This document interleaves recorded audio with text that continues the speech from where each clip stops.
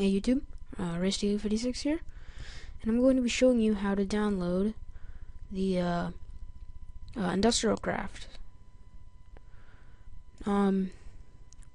So what I'm going to be doing is showing you just pretty much how to download it. So here's the mod page, and I will include the link in the description. It's IndustrialCraft. Here's some videos. I also have mine, but pretty much you're just going to need Shaka's mod, more IDs, mod loader, and this. So first what you're going to want to do is get those two. So on this, you're going to want to go for first the mods right here, and there's all of these things. You're going to want to download V5. I don't even know what this is. I've never had to use it. Just download V5. So you're going to have this thing's going to come up. Minimize it. You don't need it right now. That's weird. Alright, let's try it again.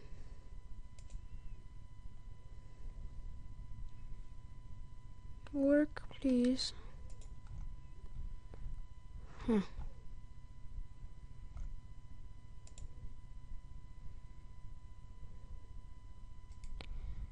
There we go. Okay. So it's going to bring you to this page. And you're going to want to go to this one. Right? Yeah. Sorry. So, for some reason my internet's being really slow. So once you get to there, let me just show you. So you're going to have this file here. What we're going to need to do is you're going to need to find, you go here. I have Windows 7, but if not, you just need to type in %app data %, and then you're going to see roaming. Open that up, and you're going to look for your .minecraft file. Now, I would recommend doing is clicking and dragging this here with your right click and drag, and then you can have copy here and create a shortcut. Well, I already did that. I have a shortcut to this, so I don't have to do that every time. So you open this up, and you have all this stuff. So I have different things in here. So you're going to want to go to your bin, and you're going to have this, your Minecraft. Now and then you're just going to want to make a copy of that, that version. So with all your mods in it, you can always go back to your default. But I already have that, so where's my file?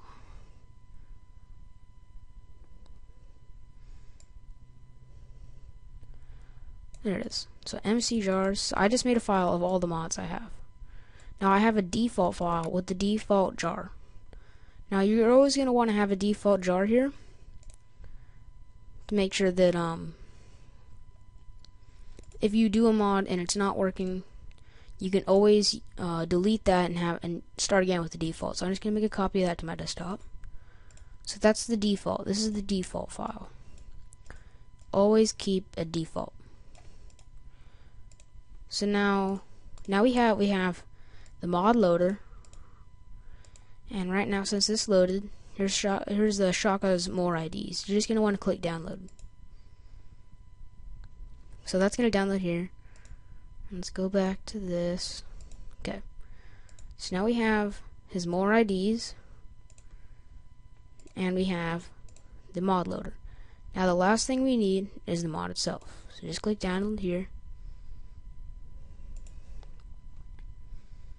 And close all this stuff up, and there we go.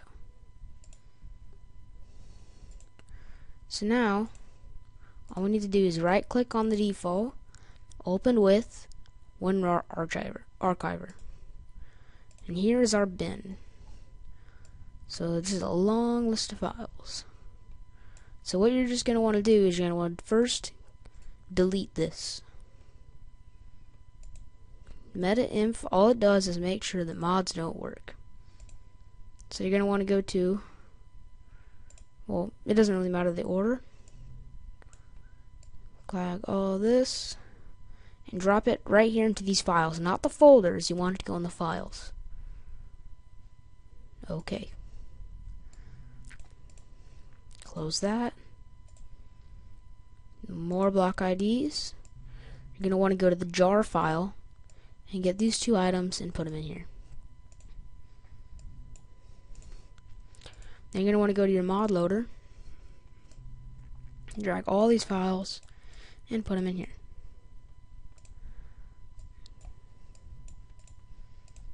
And then there you go. All of that is done. Now here's the Minecraft file right here. Oops.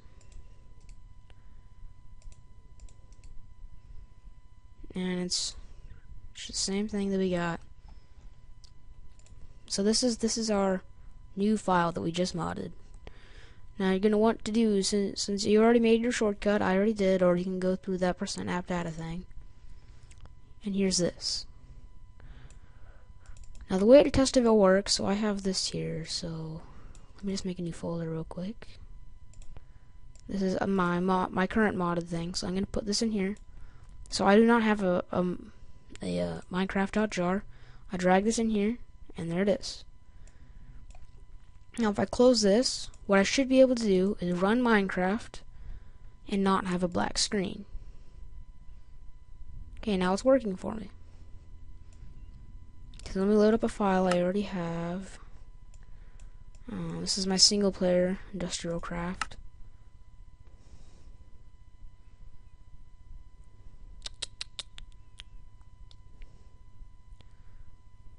Come on. There we go. Oh, that was weird. Now let's just start a new world.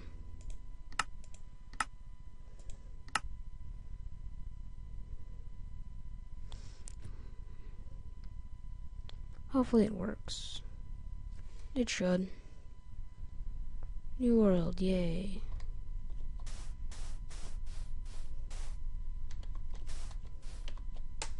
Well, that is laggy at the start.